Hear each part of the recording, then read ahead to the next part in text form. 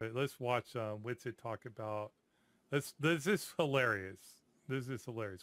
You got to watch the video. If you're not watching, watch this video right now if you can. Watch the video right now. We'll share full screen for this one. This is worth watching. So I'm going to play this in like 3 seconds here. So we'll give it 3, 2, 1.